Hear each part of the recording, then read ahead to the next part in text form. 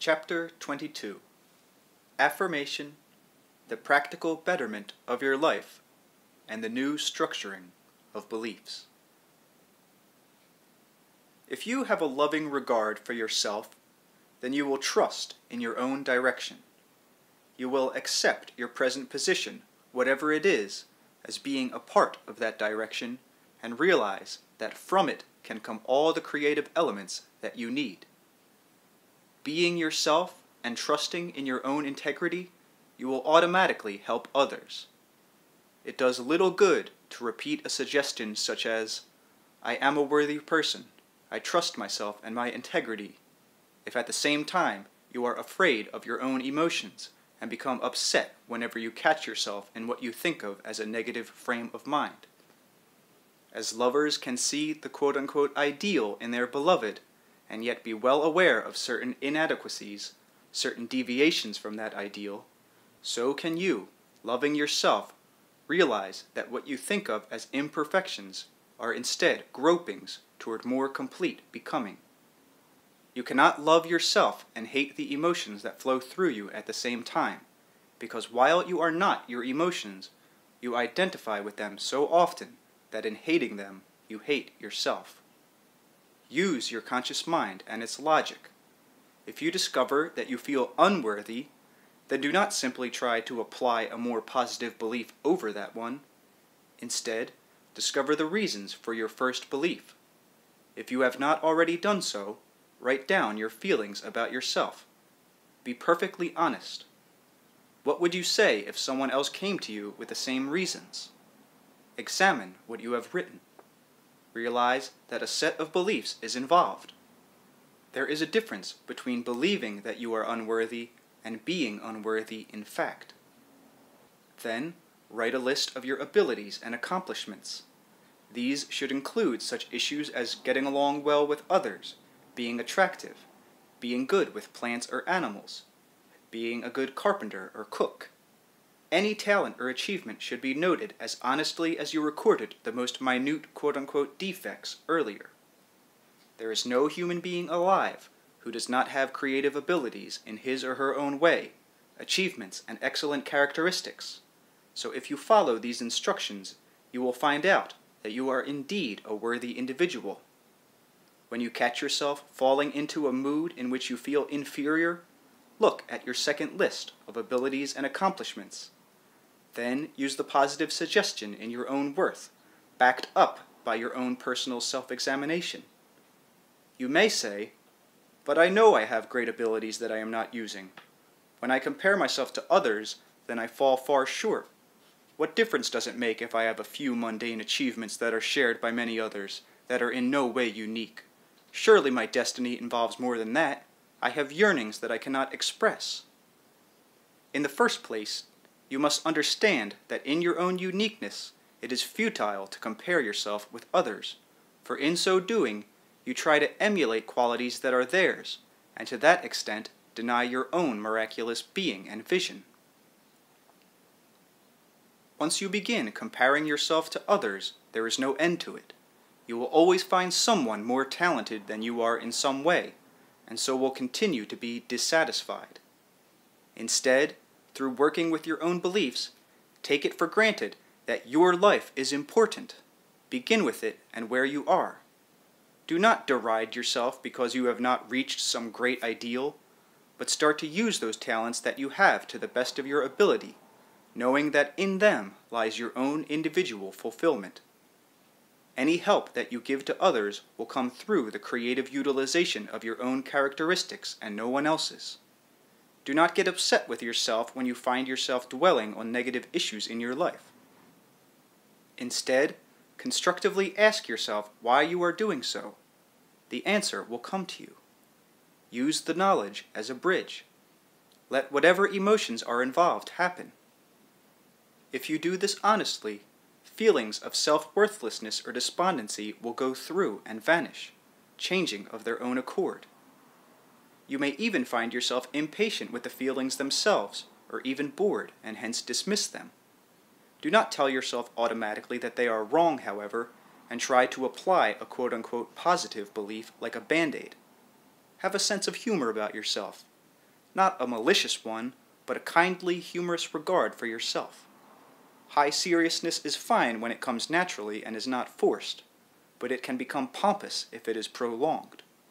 If you allow yourself to be more and more aware of your own beliefs, you can work with them. It is silly to try to fight what you think of as negative beliefs or to be frightened of them. They are not mysterious. You may find that many served good purposes at one time, and that they have simply been overemphasized. They may need to be restructured rather than denied. Some beliefs may work very positively for you for certain periods of your life. Because you have not examined them, however, you may carry them long after they have served their purpose, and now they may work against you. For example, many of the young believe at one time or another that their parents are omnipotent, a very handy belief that gives children a sense of security. Grown into adolescent years, the same offspring are then shocked to discover their parents to be quite human and fallible, and another conviction often takes over, a belief in the inadequacy and inferiority of the older generations, and in the rigidity and callousness of those who run the world. Many embarking upon young adulthood think that the older generations have done everything wrong. However, this belief frees them from childish concepts in which older persons were always not only right but infallible, and it gives them the challenge to tackle personal and world problems. For a while, the new adults often feel themselves to be invincible, beyond the boundaries of creaturehood even. This belief again endows them with the strength and energy they need to begin a life for themselves and to form their own mass world. Yet in material terms, they must all realize, sooner or later, not only the challenges, but the other peculiar characteristics of creaturehood, in which basically no such generalized beliefs make sense. If, at the age of 40, you still believe in the infallibility of your parents, then you hold that idea way beyond its advantageous state for you. Using the methods in this book, you should discover the reasons for this belief, for it will prevent you from exerting your own independence and making your own world. If you are 50 and are still convinced that the older generations are rigid, fast in the way of growing senile, mentally incompetent, and physically deteriorating, then you are holding an old belief in the ineffectiveness of the older generations and setting up negative suggestions for yourself. Conversely, if you are 50 and still believe that youth is the one glorious and effective part of a lifetime, you are of course doing the same thing.